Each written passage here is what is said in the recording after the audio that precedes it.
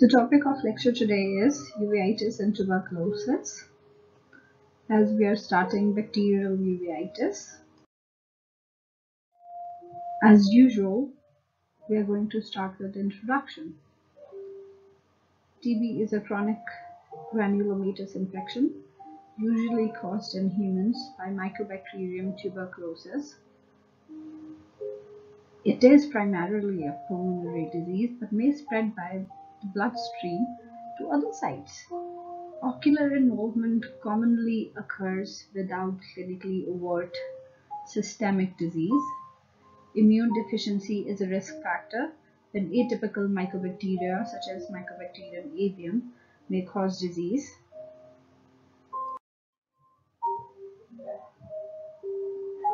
Anterior uveitis is a common ocular feature and is usually granulomatous. Iris nodules may be present and broad posterior synechiae may form. Vitritis is very common and may be secondary to anterior, intermediate, or posterior uveitis, where the primary foci may lie.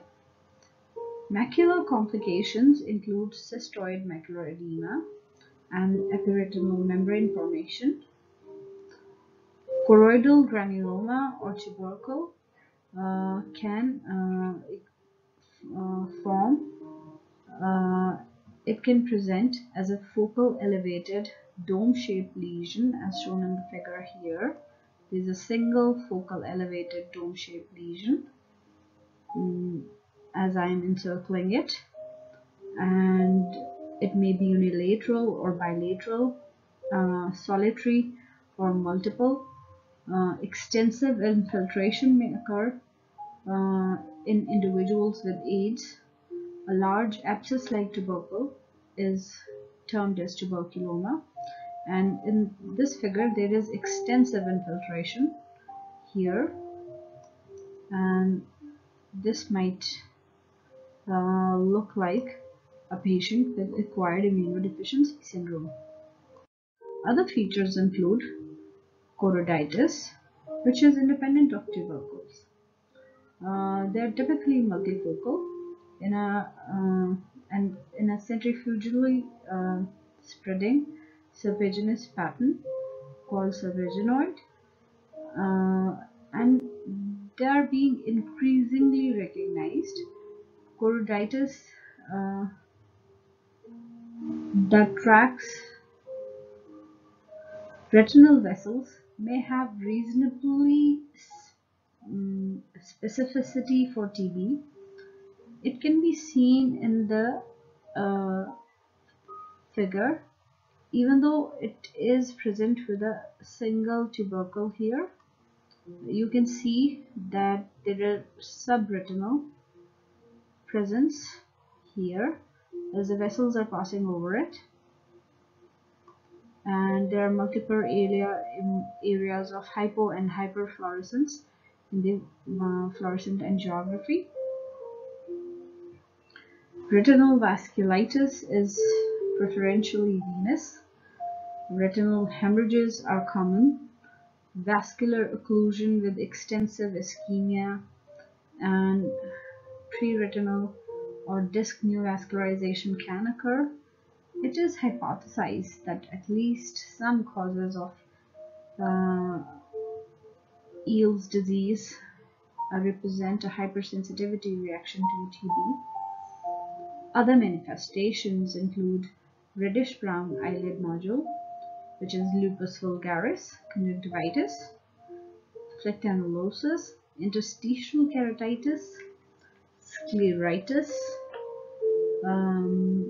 exudative retinal detachment, optic neuropathy, which might include neuroretinitis. Coming towards investigation, the diagnosis is often made clinically considering evidence of previous TB exposure and other negative investigations. A tuberculin skin test may show a positive result within 48 hours, as it is shown in the figure here. This is a positive tuberculin skin test. Assessment by an appropriate specialist. Newer investigations include sputum testing with PCR and the interferon gamma release assay (IGRA) blood test. This is approximately as sensitive as skin testing, 80% in active disease, but has the advantage of being independent of previous BCG vaccinations. HIV status must be determined. Chest X-ray, CT, positron emission tomography, also called PET, are among other tests that must be considered. Uh,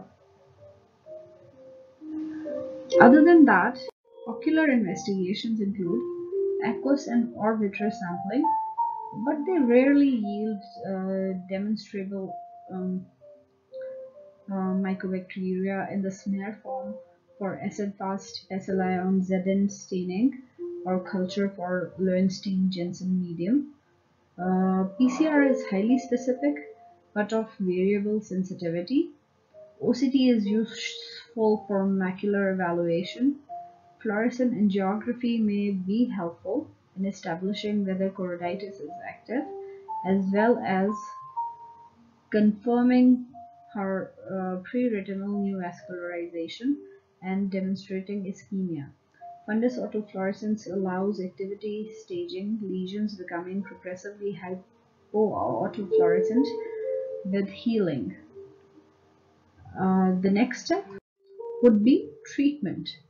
Prolonged multi-drug therapy, often 4 initially, um, should be prescribed and monitored by a specialist with experience in systemic TB management.